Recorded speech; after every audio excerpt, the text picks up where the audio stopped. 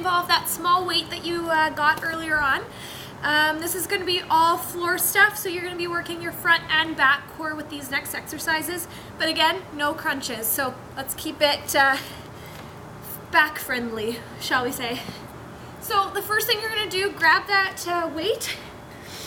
You're going to lie on your back with the weight just in front of you this way. Legs up at tabletop. You're going to switch legs, moving out and in this way.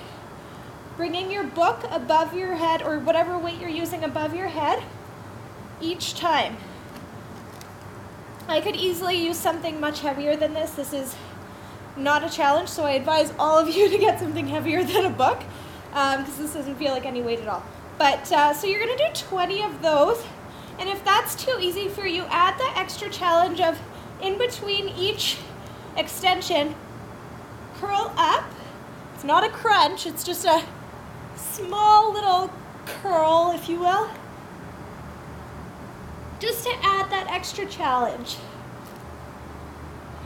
Okay, after that, after about 20 to 30 of those, whatever you're comfortable with, we're going to do what I like to call penguins. So get your heels nice and far away, keep your legs close together, hands on either side, and you're going to lift your body up so your shoulder blades are off the ground. Then you're going to waddle back and forth, trying to touch your ankle bones every time you go to the side. So you're basically going side to side this way, and your sides of your body is working this way. Okay, after those, so you're going to do about 30 of those, so 15 touching each leg. Okay, after that you're going to do what we call bananas. Those are very tough, so don't feel bad if you can't breathe during them, because I can't either. We're all with you on that one. So extend yourself, and you're going to start by lifting your legs, and then you're going to switch.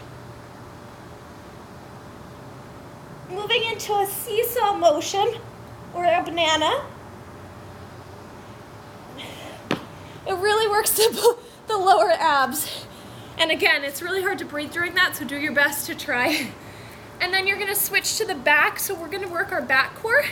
Same thing on the other side, we're going to do back bananas now. So you're going to start in a straight line, bring your legs up, and rock back and forth. Keep your legs close together, ankles touching, and hands grabbed together. This is going to work your back core as well as your bum. After that, we're going to do what I call backward starfishes. So you're going to be working the backs of your legs as well as your back muscles. So you're going to go, the first movement is just a back up, so you're moving your back up and down. And then the second movement is your legs in and out while they're off the ground. So putting them together, you're starting all together in a straight line. As soon as your back goes up, your legs are going to go open. So you're this way.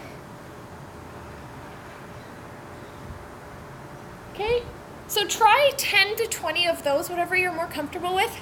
And if it's too hard to keep your arms out this way, then as soon as you open your legs, you're going to open your arms too. And you're just going to keep your body up at that point. You don't have to go up and down. Okay, head on.